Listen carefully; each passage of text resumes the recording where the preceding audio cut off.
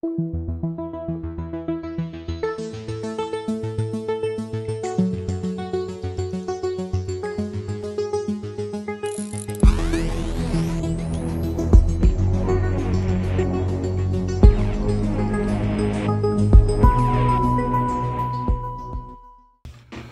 right, let's get away from the poetry and into the Orange Bastard. I love this little piece. This appeared at Mediaite, and yes, it's got the F word in it. So if you can't make the abrupt shift from Irish poetry to the F word in guttural English, I don't know what to tell you. But anyway, a Trump advisor is letting the world know that.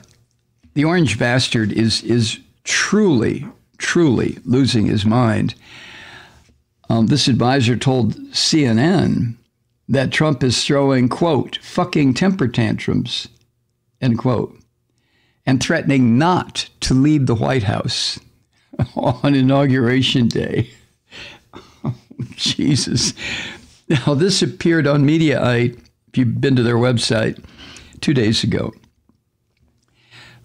But this is, it explains that the Orange Bastard is convinced. How could he be? But he's convinced he won the 2020 election.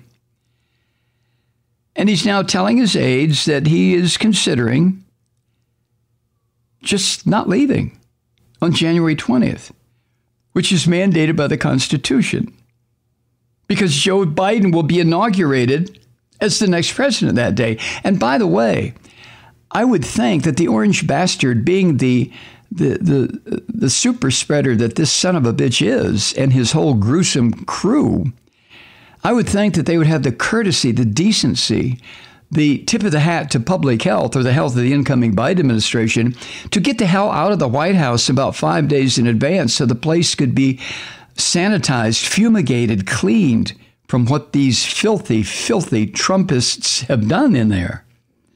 But that won't happen. Anyway, it was on Erin Burnett's program Out Front, and she on CNN, and she reported that Trump appears to have flip-flopped on accepting the reality of his defeat, and now adamantly believes a number of conspiracy theories that falsely claim he won the 2020 election. I mean, if this guy is not insane, then, as has been said so often, we need a new definition of the word. Anyway, Erin Burnett explained this, quote, sources tell CNN that the president has pulled a 180, no longer privately, quote unquote, getting the joke. Not that it was ever funny. He used to privately accept the reality that he lost the election, but now, no. He's starting to believe his own lies, that the election was stolen. He now believes that, so much so, Erin Burnett added, that Trump has told some advisors that he may not leave the White House on Inauguration Day, end quote. God. Well, I've said all along, I could appreciate that scenario. I really could. I mean, it would be risky and probably dangerous, but look what we've gone through for 4 years. Look what we're going through right now with the revelations that Trump has opened the floodgates for the Russians to invade Russian intelligence, Russian military intelligence, to invade every single aspect of government institutions, corporate, private business, nuclear, God knows what. Trump invited Putin to do this. Trump is a traitor by any definition. He has committed high treason. He should be tried and, if convicted, suffer the full penalty of treason. But I don't think we have anybody in this country with the courage to insist on that. Anybody in the legal system or the political system. I'll insist on it. The son of a bitch should be put on trial for treason. But I digress. In fact, there really is no legal scenario in which Trump can remain in office. It just doesn't exist. But that doesn't mean shit to him. This is a guy instructed his scummy crew not to respond to congressional subpoenas. So what's Inauguration Day? Feh. It means nothing to this bastard. Not a thing. So while there's no legal scenario in which Trump remains in office or in residence in the White House, in the living quarters beyond January 20th, what are we going to do? Biden won the Electoral College after all the 50 states and D.C. certified their votes. So entering or remaining in any restricted building violates the restricted building would be the White House.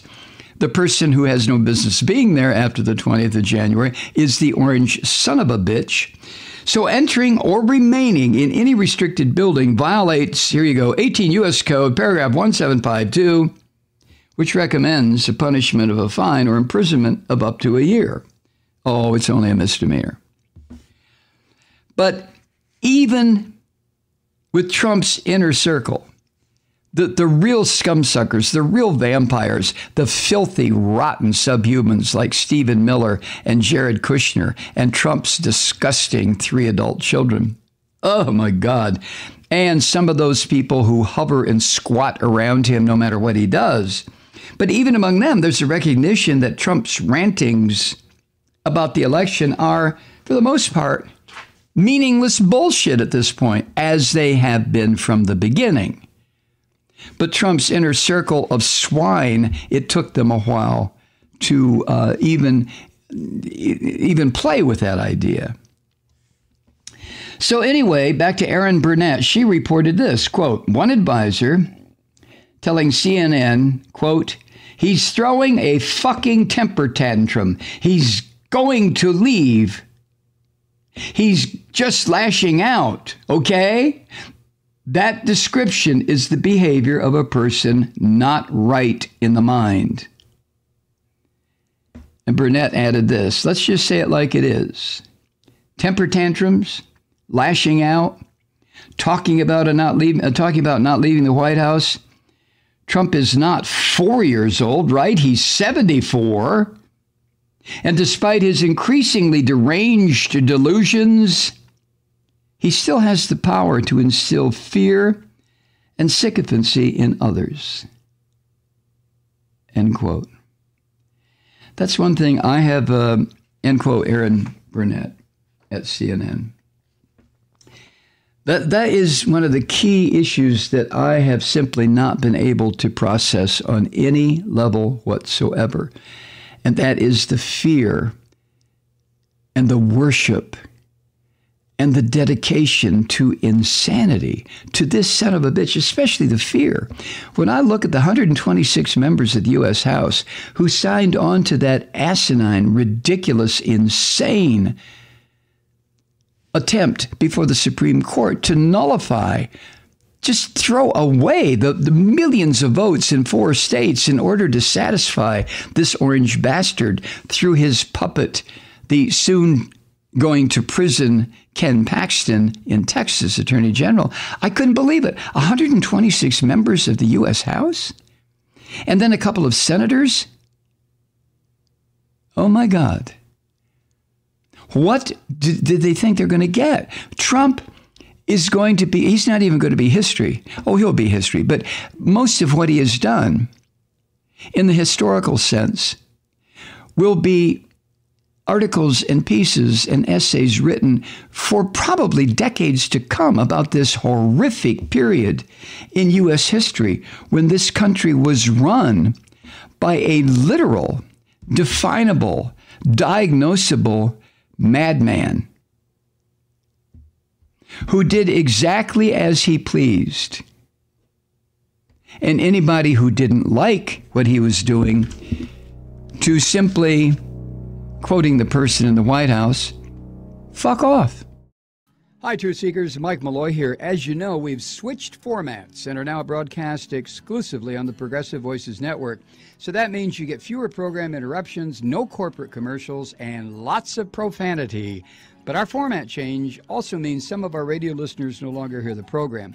It's been a while since I mentioned our podcasts, so you may have forgotten that there is a way to listen to this program anytime you need a good dose of screaming. Visit MikeMalloy.com and subscribe to our podcasts.